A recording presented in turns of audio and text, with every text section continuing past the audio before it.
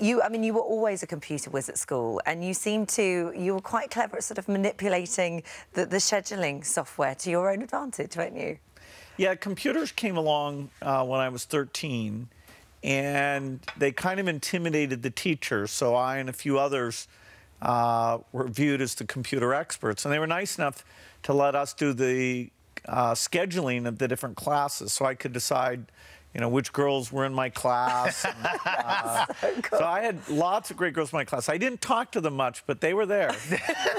But I mean, you've started a high point there. From then on, Bill, it's all downhill. Because if you're 13 years old and you're manipulating the girls in your class, that's like a dream. No, it's a great privilege. Hey, learning science, you'll be amazed at the opportunities that come your way. The power. Now, we know in hindsight that, because you dropped out of Harvard, and in hindsight it was to obviously start Microsoft, but at the time, for your parents, they wouldn't have known the success that was going to go on to become. How did they feel about their son doing that? Well, they were very generous. They, you know, paid for my tuition. At the time, officially, I went on leave, and so, you know, if the company hadn't gone well, Harvard's very generous about letting people come back. So it really wasn't kind of a permanent thing. So you never expect... So you were thinking at some point, I'll end up going back and finishing my qualification? I wasn't, but... Your parents were hoping. If I'd been unrealistic and the business hadn't worked out, I could have. And I love school. I mean, I loved it when I was there, and even now I read more textbooks, and so it's kind of ironic that I'm a dropout because I read more. I like to learn as much as anyone I know. Yeah. Your early days, you described yourself as a nightmare boss. Those are your words, not mine. Was your work ethic just very different to everybody else's? I was fanatical in my 20s.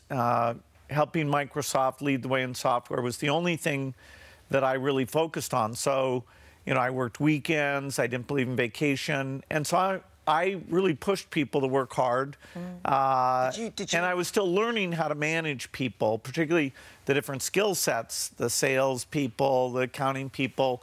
And so, you know, fortunately, I think I'm a little bit better now. But your wife was there. She worked for you. She was in the eventually, that's right.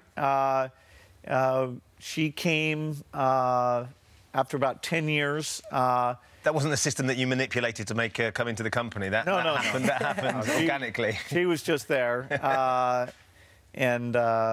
At the point where you met and you suddenly sort of took a shine and clearly there was an attraction, had you managed to get on top of your being a sort of a nightmare boss? Were you sort of in control? Because essentially you were still the boss, you were her boss.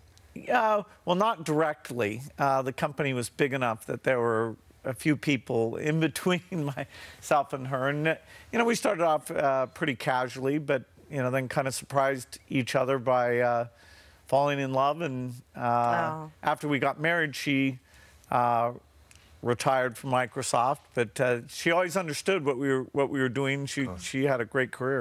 Do you know, when you coming in today, we put it out there and asked people what would they like to ask you, and the same questions kept coming up time and time again. And if it's all right, I'm going to put a few of those to you now. The first question was, what's the most extravagant thing you've ever bought? Well, certainly the greatest extravagance is that when I travel, I often use a private plane, and that is very extravagant. But you didn't start doing that, because up until 97... No, I waited. I always thought that was kind of a decadent thing. But then when I started traveling to Africa and Asia a lot, I gave in on that. Do you enjoy it? Do you enjoy that now? Yes. You enjoy that? No, it's a luxury. It's my one true extravagance. Yeah. Okay. Next one. Go on. How much money do you have in your wallet, Bill? I don't carry a wallet around a lot. So are you a bit like the Queen? The Queen doesn't carry money. No, what's in that purse? No money? Not money. Oh, goodness, I wonder. Is that so you have people with you that have to take care of that sort of thing now? Well, when I'm going out, when I'm not doing a business trip, then I'll carry a wallet around that'll have a few $100s and some credit cards in it. Yeah. Pretty normal. OK, next question. Do you ever wear the same thing twice? Not without it getting washed, no. That's where Fair we differ enough. again, Bill. I recycle everything all the time. Here's one. Now, this was a very popular question. Everybody wants to know, how many bathrooms do you have in your house, Bill? Too many. Too many, yeah. And finally, what do you want your family to buy you for Christmas?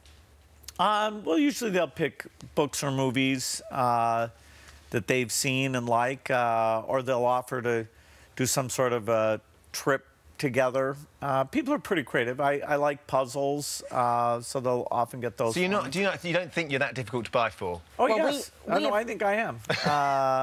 Because I have so many, the things I want. Yeah, of course. But there's always new books, movies, puzzles, something that's a little personal. Well, this isn't a book, a movie, or a puzzle, but it is. We think it's a gift that money can't buy, and that's our little present for you. What is it? Could I open it? Yeah, I'm yeah. excited by this. Money can't buy this. I'm slightly worried what you've done there, Holly. No, this is. You're going to treasure this forever, I tell you. If you can get into it. Tin. Look at that. All right. Many want that. Good It is deal. a This Morning mug.